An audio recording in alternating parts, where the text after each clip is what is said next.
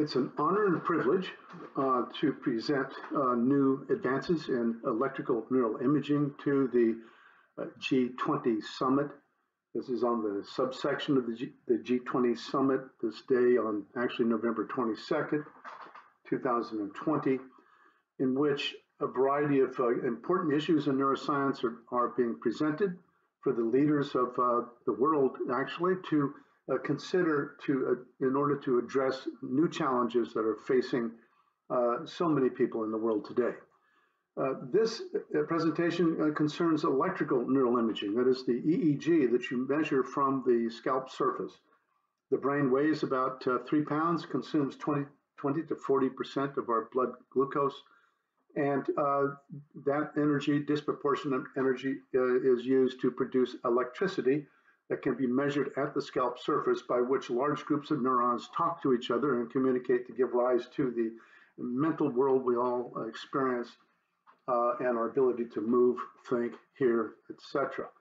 I was a project manager at the National Institutes of Health in the early 1990s at the beginning of the Human Brain Project. In that decade, over $2 billion of taxpayer money went into the development of new imaging methods and the co-registration of those imaging methods. For example, PET scans, functional MRI, SPEC, quantitative MRI or structural MRI, EEG, and magnetic encephalography were all co-registered. And in the beginning of the decade of the 1990s, we discovered using a common coordinate system that the brain is actually organized in a relatively small set of hubs or clusters. Even though there's 100 billion neurons, there's approximately 120 roughly subsets of clusters of groups of billions of neurons that become active as subgroups and communicate at varying rates depending upon their distance and conduction velocities and things that allow these clusters to be connected. For example, there's clusters of neurons in the visual cortex for vision, or the auditory cortex for hearing, or the motor cortex for movement, or frontal lobes for planning, etc. All of these hubs talk to each other, and the EEG and MEG are unique in the ability to measure at very high time domains. For example, 1 millisecond or even faster, whereas a PET scanner takes 20 to 30 minutes. A functional MRI is 20 to 30 seconds. So very high speed measurement is only available with EEG and MEG. And we were able to demonstrate in the 1990s that one can evaluate the sources of the EEG by measuring the electricity at the scalp surface and co-register those sources with changes in blood flow, for example, that are seen by the PET scan. So when neurons get active, they create demand for blood. That change in the blood flow is seen in functional MRI and PET scans. But the important thing is the localization of those sources can be verified and cross-validated with other imaging modalities. So at National Institutes of Health, I was also part of the team that did the co-registration and evaluation of different imaging modalities. This is an example of what came out of the first decade. The second decade, another $2 billion was developed or spent, and then another $2 billion approximately. And today, this is continuing. The application of this knowledge has accumulated and is a considerable benefit to society today. This is an example of how that knowledge does benefit individuals. This is a software program that's readily available. Over 3,000 people use this software, or these are primarily psychiatrists, neurologists, clinical psychologists, neuropsychologists, healthcare professionals, to image the brain of patients who have mental health disorders such as attention problems, memory problems, anxiety problems, Parkinsonism, movement disorders, etc., and then link those symptoms to dysregulation in the brain networks and hubs that have been elaborated extensively in the scientific literature. The co-registration of these imaging modalities is seen in the rotating images at the bottom of this presentation screen here.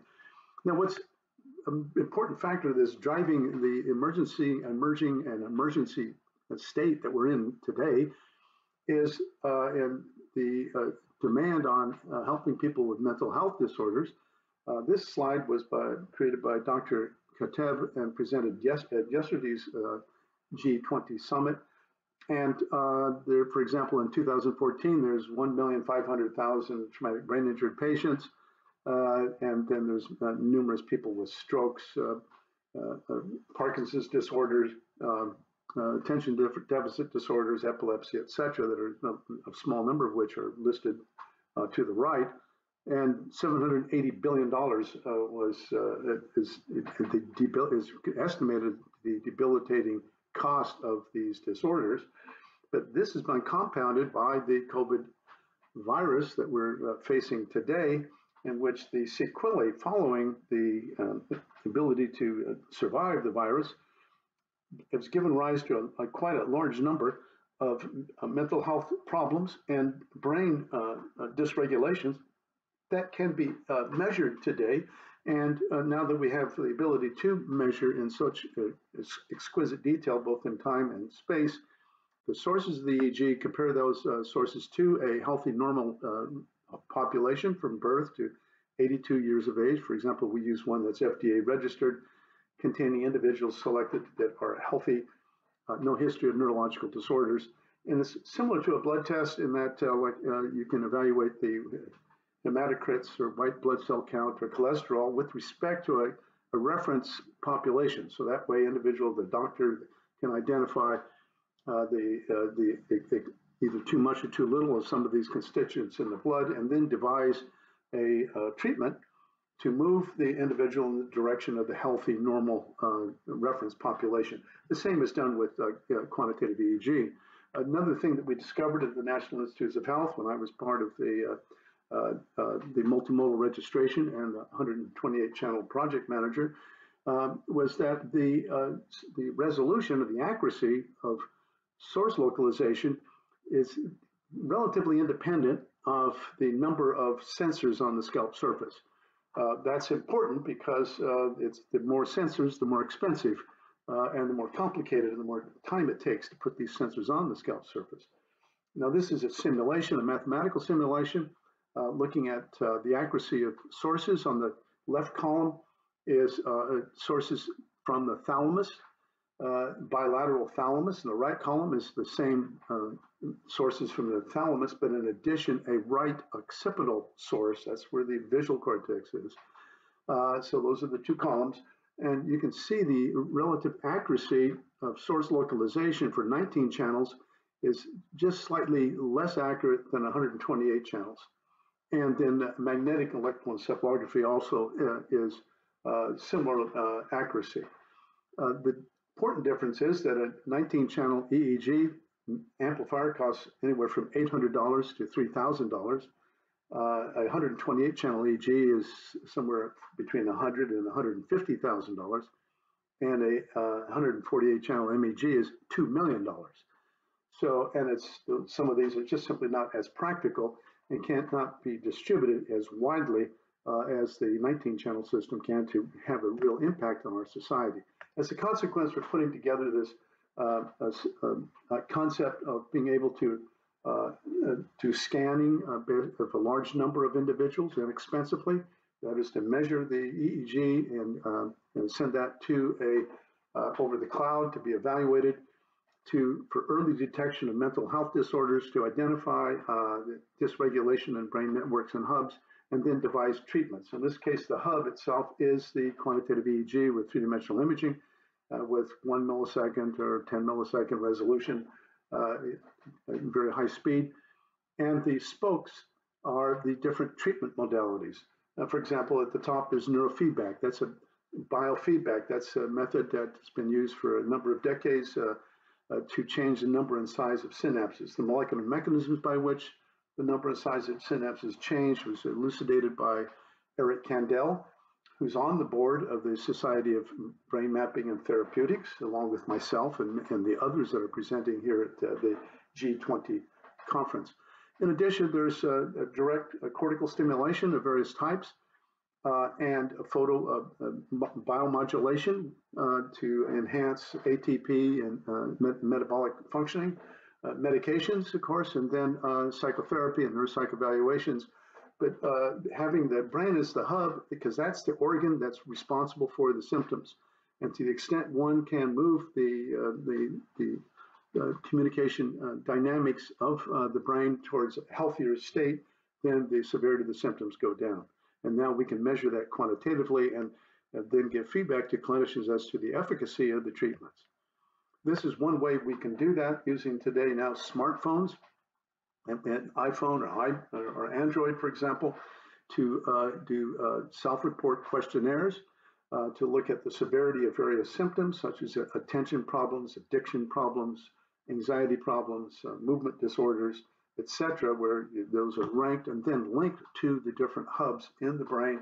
That information can be then transferred to a clinician who subscribes, for example, in the lower right. These are clinicians located in different parts of the world that receive this information from patients. They then arrange for the patient to come into their office to do it to evaluate them remotely. That is, you can actually have an EEG set up, sent to the patient's home, and then using the internet, GoToMeeting, Zoom, etc., you can evaluate that patient in real time to make sure they get good quality EEG. The EEG is only maybe 5 or 10 minutes is necessary. That EEG then is sent to the clinician. Clinician then can work with that patient to devise various treatments to move the brain towards greater stability and efficiency. The symptom severity of the line charts are shown in the upper right. Then in this case, it happened to be an attention problem. That's where the larger bar is. Then in the QEEG software programs, one identifies the attention network and then evaluates the hubs and the connections between the hubs of the attention network. And then the radar map in the center on the right, it shows the severity of the symptoms decreasing as a function of treatment over time. So you repeat this in this circle, and it gives feedback to the clinician, and the goal is to reduce the severity of the symptoms and move the brain towards greater stability and efficiency. This software, which is relatively inexpensive and readily available, it can be downloaded from the internet, is shown here as an example. It can be used on a tablet, a smartphone, a laptop, etc., by a variety of different individuals to evaluate one's own brain or to let a professional evaluate the hubs in one's brain and to link symptoms. Now, this is an example of how biofeedback or neurofeedback happens. This is a streaming EEG on the left. The traces are coming across. Hopefully, it's not too cloudy looking, as can be seen. The networks of the brain are changing in real time as they compare to a reference healthy database of individuals. And this allows the clinician now to look at both in 2 dimensions on the right, that's called the connectome, or the 3-dimensional image of the brain, they're the same hubs, to identify those hubs and connections that one can use various treatments such as biofeedback to reinforce greater stability and efficiency in those hubs. And this is actually the software we use. The criteria, typically the feedback signal is like a DVD or a sound, a video, that when the brain moves in the right direction, then the feedback signal is activated. That over time reinforces greater stability and efficiency by changing the size and number of synapses, as Eric Kandel elucidated. This is a brief example of some of the scientific literature at the National Library of Medicine that is readily available for anybody to do a search on these various clinical areas with EEG in the search line to evaluate the variety of publications, and the science is really quite mature now at this time.